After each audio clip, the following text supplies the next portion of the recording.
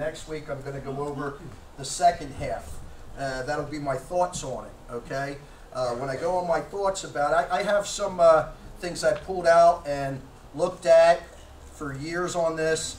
The timeliness and everything down the line. This is great. It's a great study, and we'll see what the Lord is looking at in the book of Revelation. Now remember, we were in the first chapter. He is on the Isle Patmos. Amen? We have to remember these things. We cannot sensationalize things. He's sitting on the Isle of Patmos. God comes to him, the Lord, he talks to him, okay? And he tells him, look, I want you to write these things. What's that? I want you to see what you wrote. I want to see, go into the past. What's that? I want you to write about the Gospel of John and what thou hast seen, what thou sees. What's that? That's the letters, the epistles he's writing. 1 John, 2 John, 3 John. And then he says, and what shall come? What's that? He's write the book of Revelation. That's what's going to come at that time. So here comes John. He is he's exiled by Domitian, and then here he is getting this look, and now he's going to get a different look. First he's on the Isle of Patmos. Well, now God says, I'm going to give you a different look at this. I'm going to take you to a different area, and I'm going to show you. But this travel to a different area is going to be part of an example of things. So he gives them the church age in chapter 2. He starts out 4 churches. There's 7 churches altogether. God doesn't separate things the same as you do. When he does 7s, it's what's the imbalance? It's 4 and 3. Even in the feasts, it's always 4 and 3. That's how God sets things up. If you were to look at not just the feasts, you were to look at the timeline of weeks.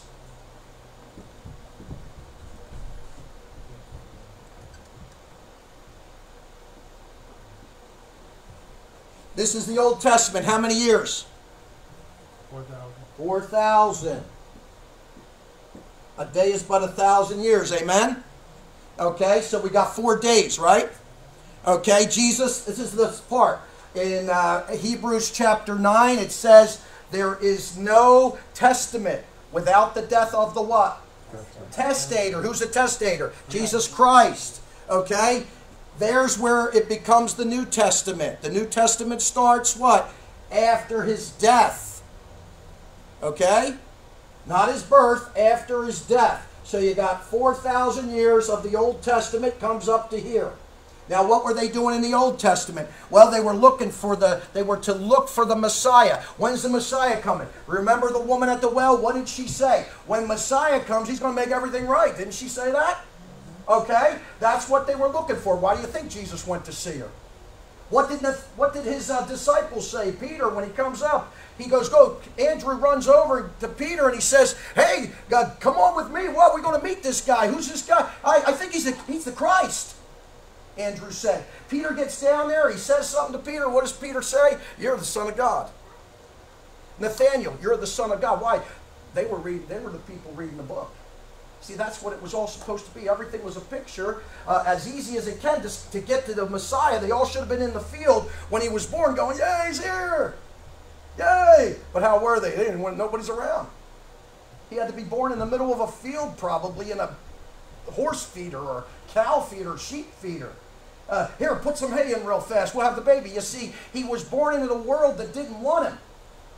I know, you went down and you saw the great-looking display over there, and it's not a religious event. It's seriousness and reality. Nobody wanted Christ. We got this thing handled ourselves, we thought. So he shows up. We're looking for him. So what is it right here? Now he's on earth. His actual ministry is in the Old Testament. He didn't die yet. His ministry's in the Old Testament. What does he tell them then? How are they getting saved then? Well, didn't he say this to them? For God so loved the world that he gave his only begotten Son, that whosoever believeth what? In him. He's walking around. He's walking around. Believe in him. He didn't die yet. There's the Christ. What did John the Baptist say? Behold, the Lamb of God that taketh away medicine of the world. He was yelling it the second time. You have an exclamation part. He said, look, you better get this in your heart.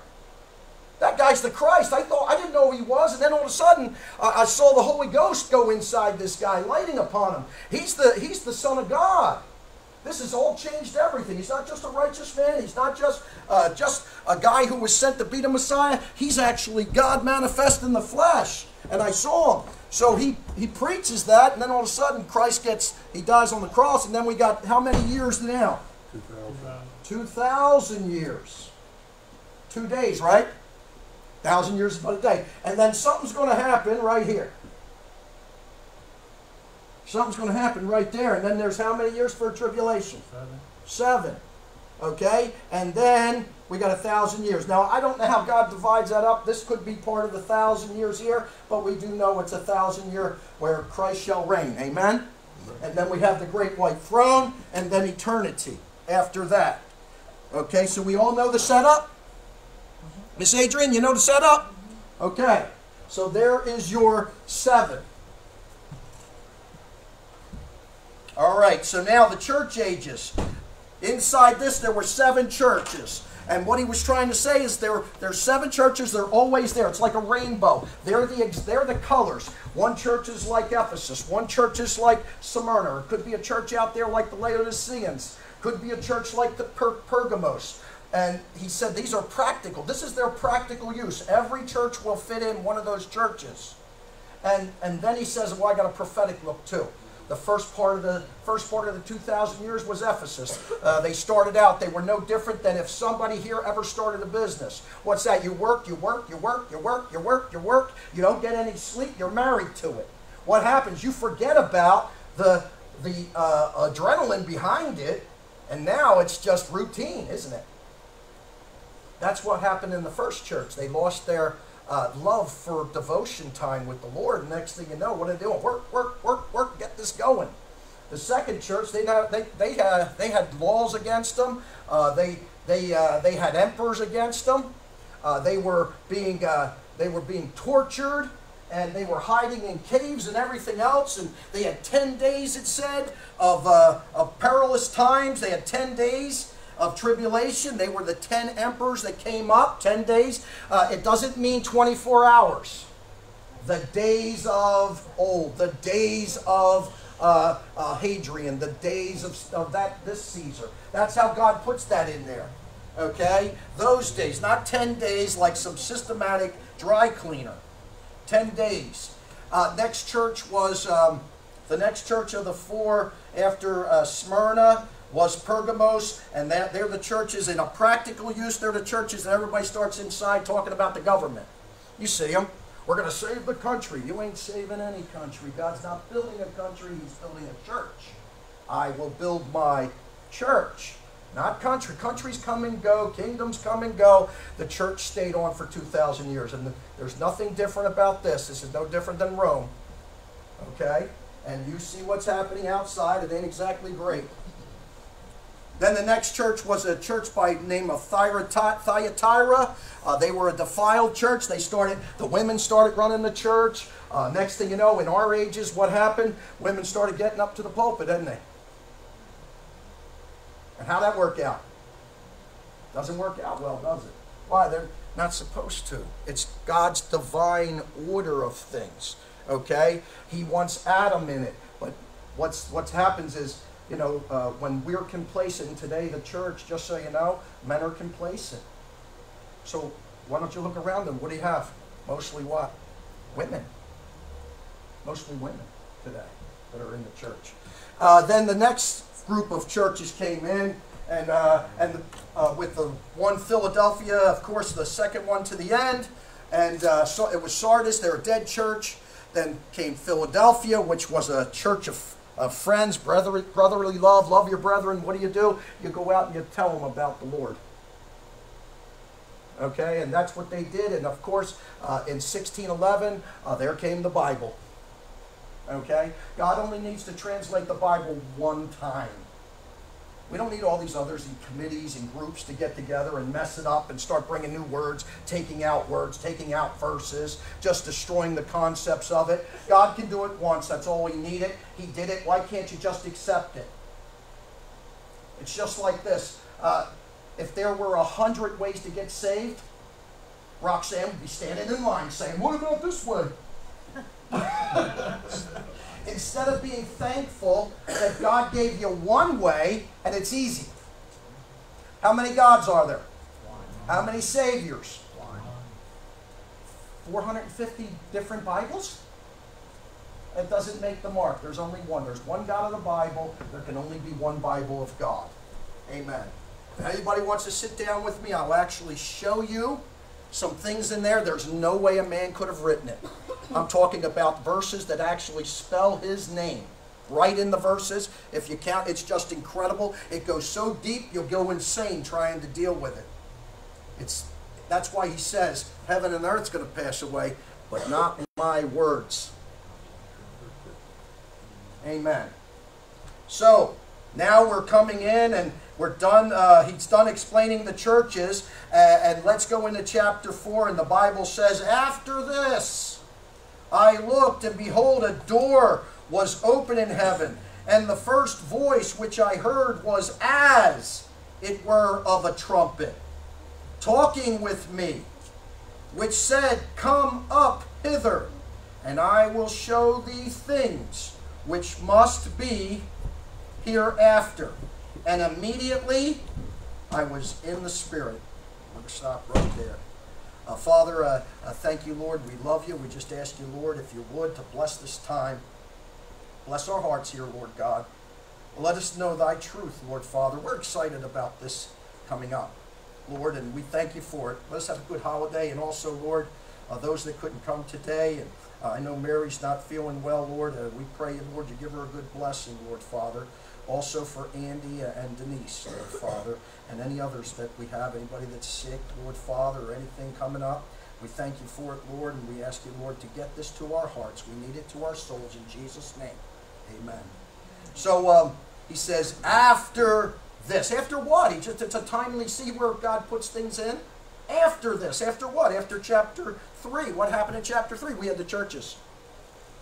Look at the last word in that chapter. You need a Bible? I got one. I got a personal one.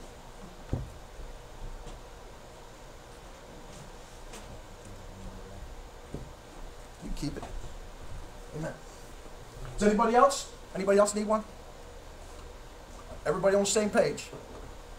Amen. So he says, after this. After what? Look at the last word, 22. After this, what? The churches. After the churches. And you'll notice that after that point, there's never going to be the word church in Revelation. It's not there anymore. All the way through the tribulation, it won't be there. After this, it's timely. It's time essence. Go to Acts chapter 15. I'll show you some things. After this, Acts chapter 15.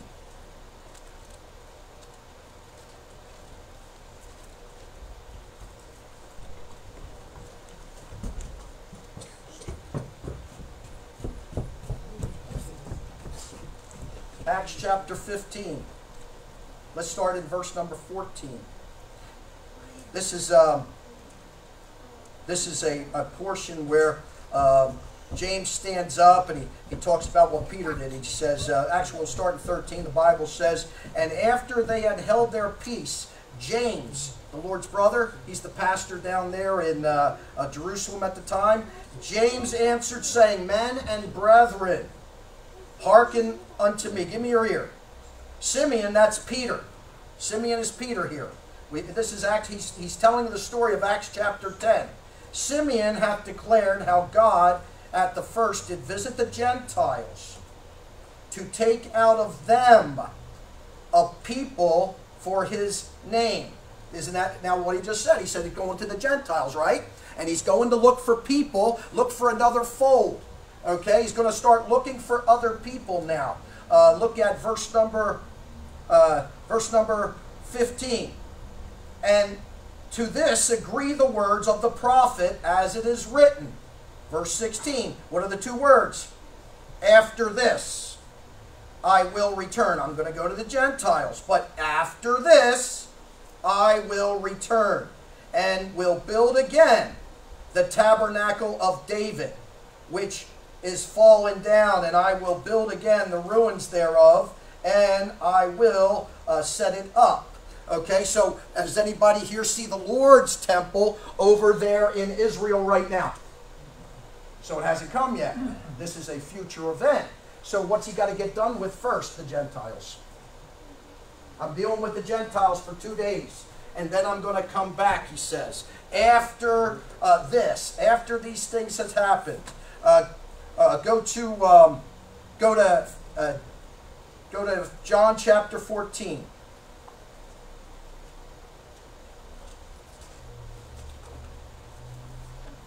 You'll do a lot of Bible today. John 14. This event is very important to you. Why? You're going to be in it. You can't stop this one. Every one of you, this is your next event right here. And it's coming real soon. John chapter 14.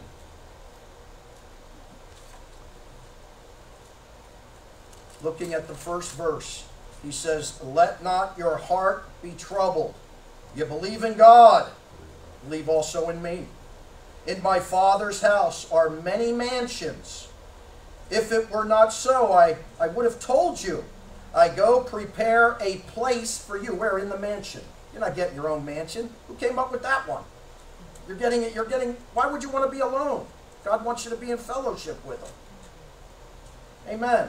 He says, I go prepare a place for you. Here it is. And if I go and prepare a place for you, I will do what? I will come again and receive you unto myself, that where I am, there ye may be also.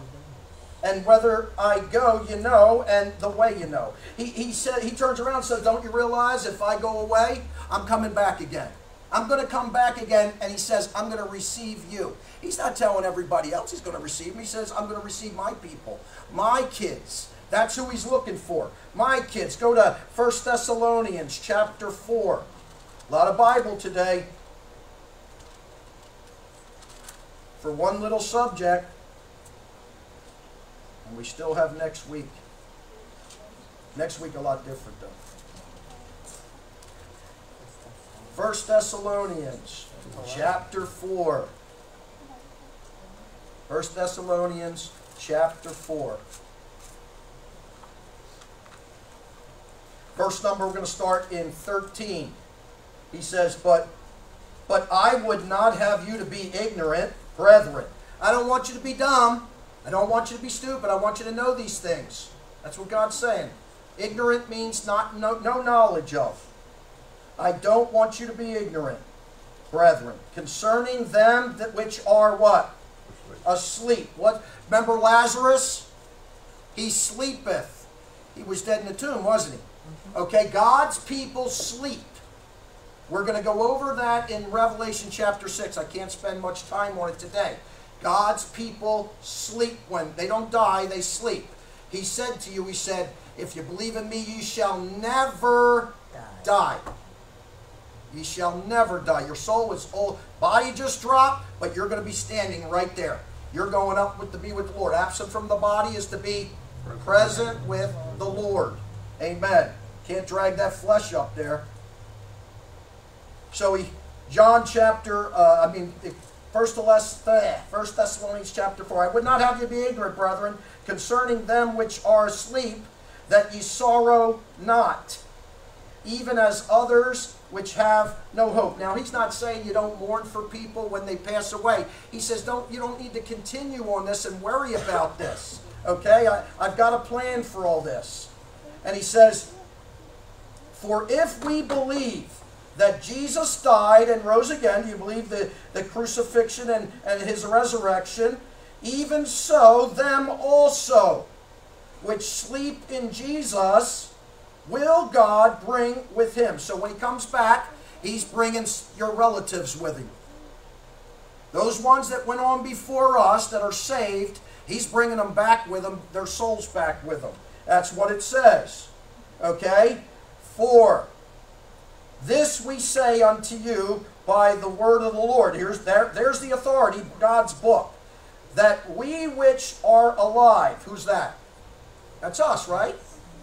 We which are alive and remain unto the coming of the Lord shall not prevent them which are asleep. Now that part right there needs some explaining. We will not prevent them which are asleep. Okay? If you remember a woman by the name of Martha, remember her? Mary and Martha. Lazarus is dead. Okay? And she comes out and meets him at the end of the town. And she turns around and she says, Lord, if you would have been here, my brother wouldn't have died. Okay? Now, Martha he starts explaining things to Martha in time, and he turns to her and he says, let's go there. Chapter 11. John chapter 11, just better.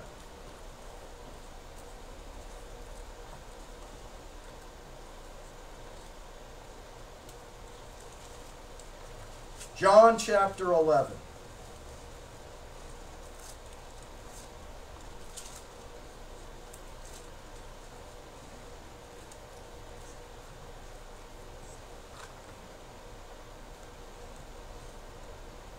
Look at we're going to start in verse number 23.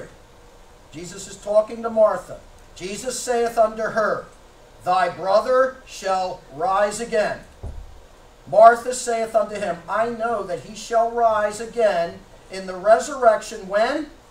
At the last day. Okay, so she says, well, he's going to come back. We know that on the last day he's going to come back. So what they were thinking was that everything's going to play its game out, all humanity, and it's going to end. Everybody's going to die, and then on the last day he's going to raise everybody up, his people, in the land. That's what they believed. Why wouldn't they believe that? They read the scriptures. On the last day, everybody gets up. The resurrection of the dead. They all going to get up. Okay? He's trying to explain to them in chapter 4 of Thessalonians that no, that's not true. And he says to Martha, he says, I am the resurrection and the life. He that believeth on me, though he were dead, yet shall he live again. So he covers the people who died before, didn't he? He says they're going to live again. Now watch the next part. He says, verse 26, and whosoever liveth is still living. Who's that? That's you. And believest in me shall what? Never die. Believest thou this? Do you believe that, Martha? And then, of course, what does Martha say? Yeah, I believe you're the Christ. I didn't ask that. Did you just realize what you just read? You've been reading it for years, not realizing she didn't understand the thing he said. She just turned around and said, I believe you're the Christ. She didn't believe what he was saying. She didn't understand it. Why? 30 and 40 years maybe, we don't know how long she's been taught the other way. It's hard when somebody comes up and brings something to you and says, wait a second, I know that, you know that doctrine you have back there? Just so you know, our doctrine, we've had it. It changed. Why? We read things that said that's wrong. You see, that's what happens. What's that? Does the Bible correct us? Yes, we don't correct it. Amen? We conform to it. It doesn't conform to us. Only in Joel Osteen's world does it conform to you. Amen. So that's what he's trying to say. He gives them two instances. Look, if you died, you're going to live again. You're going to be raised up again. But if you live in it at the time when I come back, guess what? You're never going to die. And that's what he's telling them. Go back to let's go back to Revelation. Actually, go to Thessalonians chapter 4. We're going to go back to there. I only went to there because we were messed up with a problem.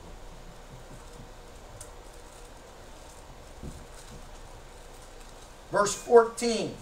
For if we believe that Jesus died and rose again, even so them which sleep in Jesus will God bring with him. For this we say unto you by the word of the Lord, that we which are alive and remain unto the coming of the Lord shall not prevent them which are asleep. You notice how it's 14 and 15, just like in John 11? Now watch verse 16. For the Lord himself shall descend from heaven with a shout, with the voice of the archangel, and with the trump of God, and the dead in Christ shall rise first. Then, so we see the one event, then we which are alive, which is everybody, and remain shall be caught up together with them in the clouds to meet the Lord in the air, and so shall we ever be with the Lord. Comfort one another with these words. And that's what you're supposed to comfort people with that are about to pass away. That's how you comfort people. You don't sit there and just comfort them. Oh, I love you, I love you. Tell them good words, God's words. They're better. Amen? They're going to meet God. Tell them about Him. Talk about Him. Amen. So, what he's telling them all together is, look, something's going to happen. Now, you'll notice something. I answer a few questions actually right in there, and we'll get to them. He said that he's going to have a shout, but you'll notice it said something. It said that he is going to himself come get us. He shall descend himself. The reason why I'm bringing that to you, there's a group out there that believe that the rapture is after the tribulation, after the 7 years. Now, I got to tell you, it couldn't be. Do you realize that the Antichrist is going to use signs and wonders? What's that mean? You're going to have a whole bunch of Christians that would be ripping down there getting the mark because he's doing tongues, and all these tongues are for a sign. He'd be speaking in tongues, and he's going to bring down fire and heal people and all this stuff. He's going to have a sensational type of service where everybody's going to be in there just cheering and stuff like that, just like the 450 prophets of Baal. That's how it works, people. It's enticing. I got to get in there. There's a lot of people there. Don't you say that to yourselves. You know, there's a whole lot of people down the road. I need to go there. I got to find out what's going on. You go in there, it's just dry, moldy bread. Don't worry about it. They don't use the right book. The guy's going to tell you what you want to hear, and everybody's going to be fleshly. It's simple as that. Stop looking at that. Remember, if we go by Jesus' standards, how big should the church be? The day of small things, people. How many people have learned more Bible in here than they've learned in their whole life? It should be about every hand. Why is that? Well, you're learning the Bible. We've been going verse by verse, chapter by chapter, book by book, haven't we? That's how you learn the Bible, don't you? Not just going here, there, everywhere, and dancing around, yelling and stupid things. Amen. So, basically, the one part he says that's going to come up again, look at this part. It says, verse 16, for the Lord himself shall descend. That's number one. It's the Lord himself. With a shout, with the voice. There's somebody speaking of the archangel. It's the Lord, the trump of God. That's who we have. Go to Matthew chapter 24. Like I said, we got a lot of Bible today. You're learning today. I'm not going to get up here and just yell at you. I like doing it, but still.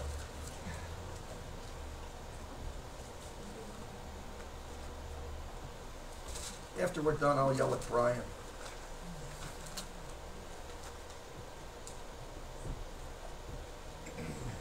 Matthew chapter 24.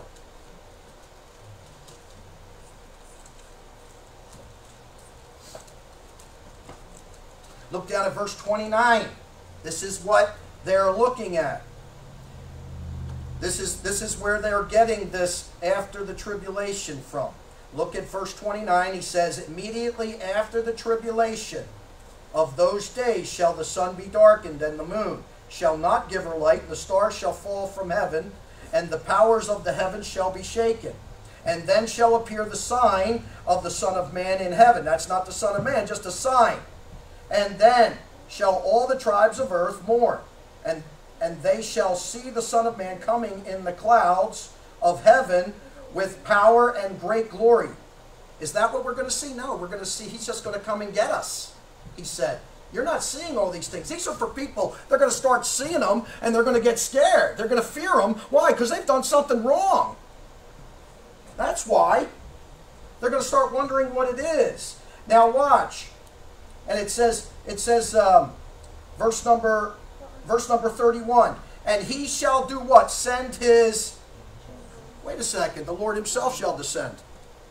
Now all of a sudden they're angels. What's the problem here? It's not the rapture.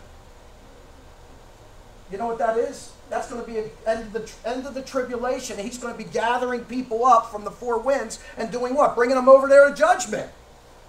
Well, how do you know that? Chapter 25 of Matthew is all about judgment.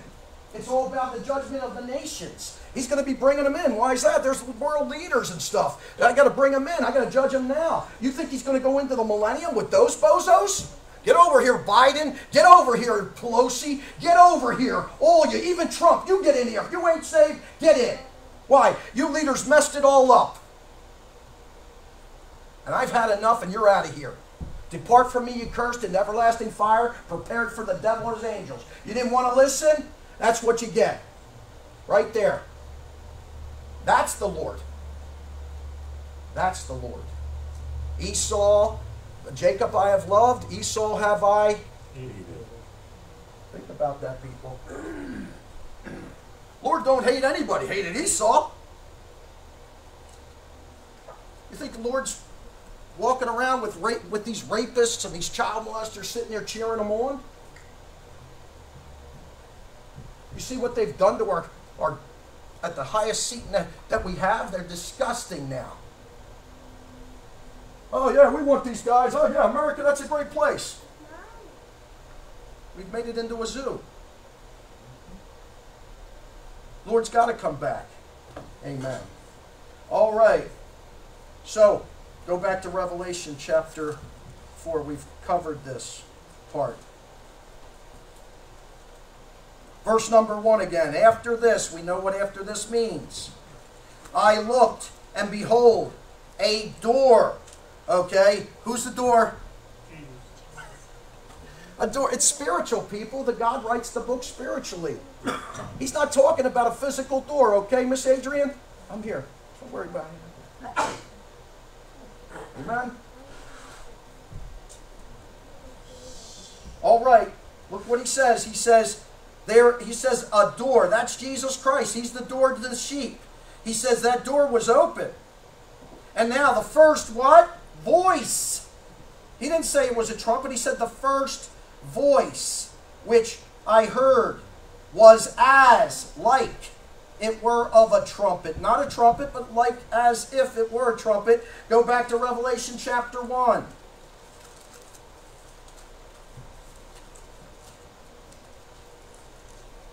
Verse number 10. We already read this. And I was in the Spirit of the Lord's on the Lord's day, and heard behind me a great voice as of a trumpet. In Isaiah chapter 58, it says, cry aloud, spare not, lift up thy voice like a trumpet, and tell my people their transgressions. That's what a preacher should do. Cry aloud. Spare it not. Tell the people about their transgressions. Amen. That's what he's talking about. That voice is his own voice. And he says it was talking with me. It's with me. It's personal. Okay? He says, I know my sheep. My sheep hear my voice. I know their names. It's personal. What do you think you're going to hear? Remember Lazarus? He gets out there with Lazarus, and he turns around and he says, what does he say? Lazarus, come forth. Why did he say Lazarus, come forth? Because if he would have said, come forth, you realize what would have happened that day? Everybody would have been getting out of the ground. So he turns around, he has to be just right, and he says, Lazarus, it's personal. He's talking with me. Lazarus, come forth. Roxanne, come forth. Come up hither. Brian, come up hither. That's how it's going to be. You're going to hear your name, and the Lord's going to mention your name. Come on up. Come on up here. And he says, come on up, I will show thee things which must be, what's the next word? Hereafter. What's that? That's a time word. Okay? Hereafter. Go to John, the Gospel of John, chapter 1. It's going to be at the end of the chapter. If anything with me, you'll learn the books of the Bible and where they are.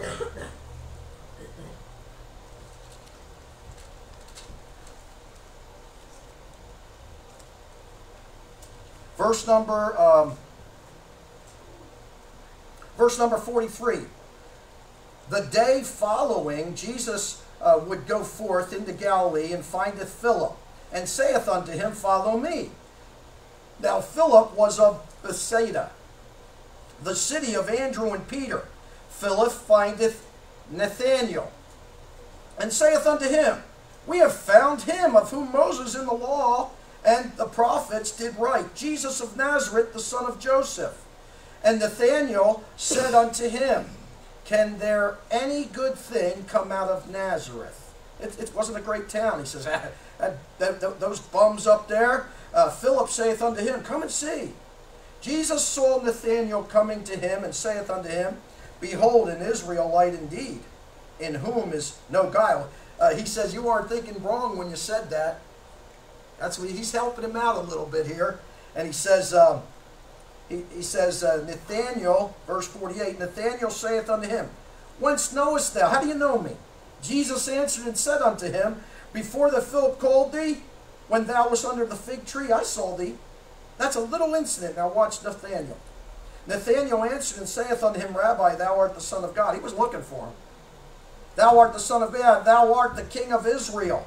Jesus answered and said unto him, Because I said unto thee, I saw thee under the fig tree. That easy? Believest thou? You believe it over that? Thou shalt see greater things than these. Verse 51. And he saith unto him, Verily, verily, I say unto you. What's the next word? Hereafter. Something in the future, isn't it? Hereafter. Something in the future. He says, Ye shall see heaven open, and the angels of God descending and ascending and descending upon the Son of Man. That's Jacob's ladder right there. That's what he just told him. What's that? That's what you're hereafter. You're going to see these things. Okay? Not now, but hereafter. After the church age, and then hereafter, you're going to see things. Okay? Now, let's go up to verse number 2. And immediately. Let's just look at that word. And immediately. What's immediately? Directly. Directly. Instantaneously. Okay? What's he talking about? He says that, and immediately I was in the Spirit. Now, that's man's spirit. You notice how it's a small s? That's man's spirit. I was in the Spirit. Well, I'll tell you this. When you're in the Spirit, when you ever sing a song and you hear the words of it, and you're like, I can put that to myself. I've given verses out, and the verses catch you. What do? Some of you claim those verses to yourself, don't you? You know what that is? You were in the Spirit in that day. Spirit, it's not seen. Spirit, it is something spiritual. This is a spiritual thing right here. Go ahead, dear. He says immediately, directly. When he healed the guy with the palsy, what happened? Did the guy get up? Like I do out of bed every morning, just like all you. And that's funny. You guys are like, I work out every day. I say to my wife, she says, I said to her one day, you know why I work out? So I get out of bed like this, I think. I mean, man, we used to get out of bed real easy as kids, roll over, whatever, just get out, yay. Boy, now you got to practice to get out. The alarm rings. You know why we push that snooze alarm? Because we know. We need 5 more minutes just to think about this event. Well, anyway, it's immediately. What? He gets right up. This happens that fast. It's going to turn over right at that time. As soon as he says, come up hither, you know what's going to happen? Bam, it's going to start. Now, he didn't tell you it was going to be boom. That's it. It's all over. But we'll see. But it says here, he says, immediately. Immediately these things are going to happen. And he says, and immediately I was in the scriptures. I mean, excuse me, the Spirit died. You quit laughing. I made a mistake. Man, them two girls, you know, I got to get to the point where I put them in front of my truck and drive and see how fast they can run. Amen. And immediately I was in the Spirit. Go to, let's go over and see a little bit of this. Go to 1 Corinthians chapter 15. What is he talking about? I was in the Spirit.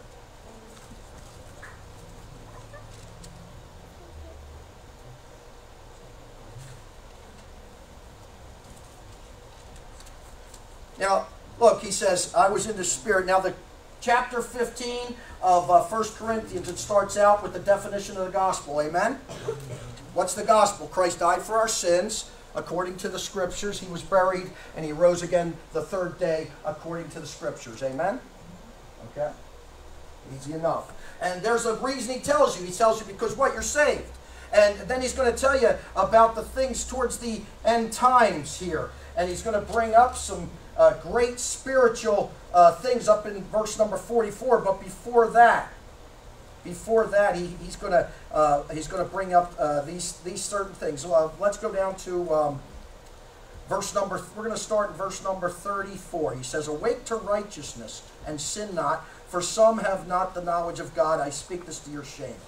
But some man will say, how are the dead raised up? And with what body do they come?" So he's going to explain this now. "Thou fool, that which thou sowest is not quickened, except it died." Does anybody realize what he just said? Anybody here ever go to a funeral? Okay, you got the viewing. You all see that person that's there? They're not in there. Okay, just a sniff, whatever. Okay. Then what happens to it? You take it out of there, and where's it go?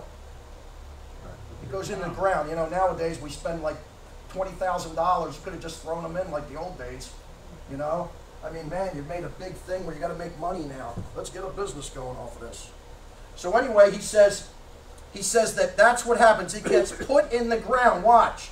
"Except it die. And that," verse 37, "and that which thou sowest," putting it in the ground, "thou sowest not that body that shall be." It's not the same body.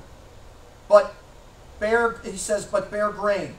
It may chance of wheat or some other grain." He says when you put those seeds in the ground, it comes up like something different. He says, "But God giveth it a body as it hath pleased him, and to every seed his own body. All flesh is not the same flesh, but there is one," look at the next word, "kind." Why did he use kind? Because when he gets to the first chapter of Genesis and he shows you the physical creation, he says, what? There's one kind, this kind of animal, that kind. You have, a cat can't have a dog. They're a different flesh, is what he's saying. Two cats get together, can't have a dog. Two dogs get together, can't have a bird. Amen? Birds have birds, and humans have humans, and all these things. They're different fleshes. They don't mix. That's why he uses the word kind right there. Okay, there's one kind of flesh for that. Verse number 39 again. "Of men, another flesh of beasts." Men and beasts can't get together and make anything. "And another of fish, and another of birds." Now, he's going to change now. He had those things on earth. Now he's going to get you to look up. "There are also celestial bodies." What are celestial bodies? Angels, right? Okay, angels, cherubims, seraphims, the heavenly bodies, those creatures that are in the heavens. That's what he's saying. Okay, he says there is celestial bodies and bodies terrestrial. What does terrestrial mean? Earthly. Get your pen out, put next to terrestrial, earthly, so you never lose that again. Earthly bodies. "But the glory of the celestial is one, the and the glory of the terrestrial is another. They're not the same. The reason why he's saying that is there's going to come some guys years later in the 1900s, and you know what they started saying? They got this book. It was called the Book of Enoch, which is a joke. It's not even real, people. If you read it, you realize, man, this is stupid after a while. Okay? It was made up by some man. And what does it say in that book? Angels were having sex with human beings and making a hybrid. And there's a whole bunch of Bible believers that believe this stuff. He just told you there's one kind of flesh of a celestial body. There's one kind of a terrestrial body. What's he trying to say? Don't believe that stupidity. People get mad about it. Look, it's nothing. Oh, we've seen UFOs. Who cares? You can't do anything about it. All they're doing is diverting you to somewhere else while they steal all our money. Amen. Look, he says there's two types. He says there's a heavenly and then there's an earthly. Verse 41. There is one glory of the sun and another glory of the moon. They don't have the same. They're not the same. Another glory of the stars. That tells you another thing. The sun is not a star. If it was, God would have told you that. He says, verse 42, so also is the resurrection of the dead.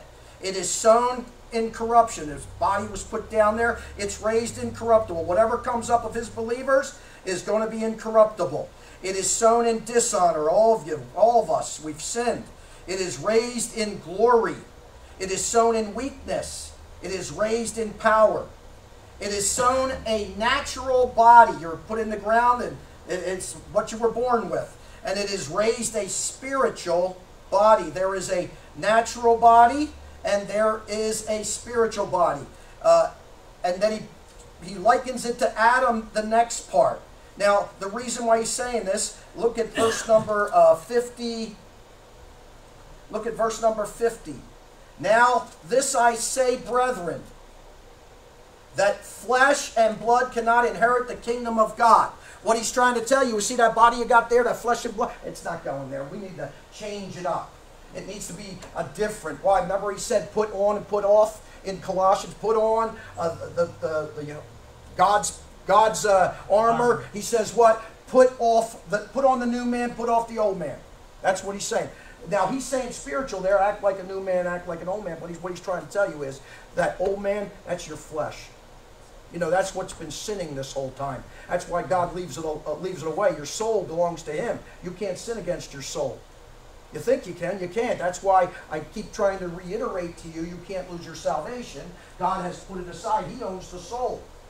Okay? You just act like an idiot while you're down here, and sooner or later, guess what? Goodbye. You'll get it. You'll get caught in your own snare. God's looking at it like, hey, look, because I know you get up.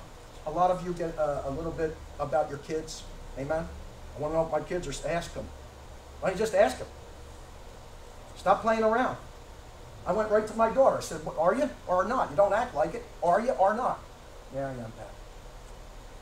Yeah, I am, Dad. What's that mean? She's saved. Stop agitating them. The devil's got him for a couple decades. Don't worry. He'll have him for 100 decades. He knows what he's doing.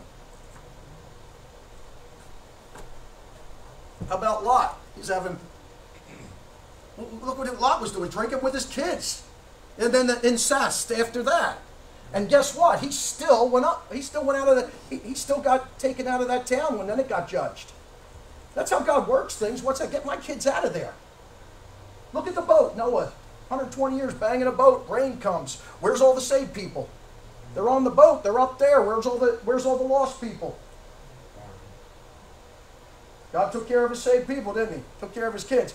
Genesis chapter 19, Lot, his wife and his kids, they're all in a town called Sodom.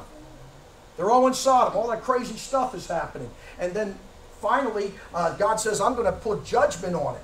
Isn't the tribulation a judgment? And what does God do? Gets down there, takes 2 angels and go down there and start talking to Lot. What's that? Get out of town. Didn't you notice Lot didn't even want to get out of town? He's sitting there, staying there, him and his wife. What did the angels have to do? Grab a hold of him, it says, and took him out of town. They wouldn't even listen. That's what God's going to do. He's going to take you and your kids that want to stay here. Guess what? He's going to take them out of town. And then what? Then he rains down all the hail and brimstone. And of course, Lot's wife, she's saved, but guess what? She had to look back. Guess what? You want to stay back in the world? You'll die. You'll die with it. She's still saved. She's still saved. Amen. Remember Lot's wife. Amen. Go back to Revelation chapter 4. So I've given you these things. What type of body? Next week we're going to go over a lot more. I'm going to show you the feasts on what day the rapture is by the feast of the Lord. We're going to see the prime numbers of it, what he's actually doing, and then we're going to see what God did after his resurrection, and then what I got a theory, and I'm going to give you the theory of what I think is going to happen after the rapture, right afterwards, immediately. Okay? We're going to go over those things. I'll even give you what I think is the date. Look, you can't set dates. Oh, yes, you can. Who said you couldn't? Oh, some Baptist preacher. Let me tell you something. I've been around Baptist preachers a long time. To tell you the truth, most of them, most hateful people I've ever dealt with. Telling people they can't marry when they're divorced and all these other things. And they are expecting friends out of this. Yeah, try and be an 18-year-old kid that made a mistake. They're very harsh people. Amen? God is merciful. He has kindness and long-suffering. He loves his children. He doesn't go around just trying to beat them all the time. Amen? All right, let's pray and go eat some food, and then I throw you out. All right, let's pray. Father, thank you, Lord God, for our time here. I thank you, Lord, for being kind to us and teaching us these things of the rapture, Lord Father. I thank you, Lord, that you're coming for us, Lord, and we're going to get to see you that way. I thank you for talking to our hearts this morning, and also, Lord, thank you for the food. Thank you for the children playing today and singing to us, Lord God, in our hearts. A joyful noise unto thee, Lord Father. Not about talent. It's not about talent. It's about the love of the Lord. We thank you, Lord, and we love you. And let's have a good time in Jesus Christ today. In Jesus' name I pray. Amen. All right.